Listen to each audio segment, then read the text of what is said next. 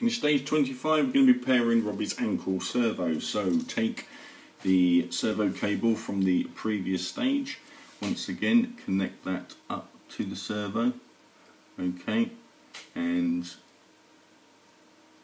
once you've done that we're then going to give this an ID of number 5. Okay, so take your cover, servo cover, place that over the top and just make sure that that is secured down. And once we've done that, just tighten that up and then get Robi's neck tester ready. Okay, and then as before, connect up the servo, making sure that the tester is off, and then once you're ready, place that into position. Okay, and then turn the tester on, and then we're going to set that to ID 5. So we need to press the up button 4 times so that it's on the 5.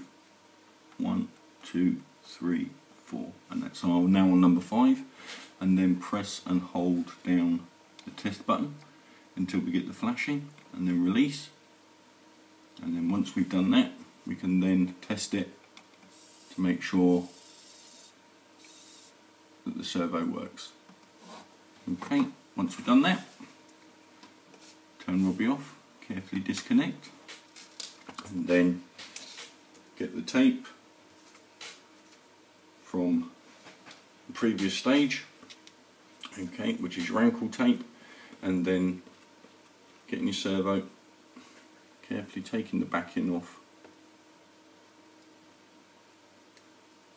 as per the instructions, and then just carefully wrapping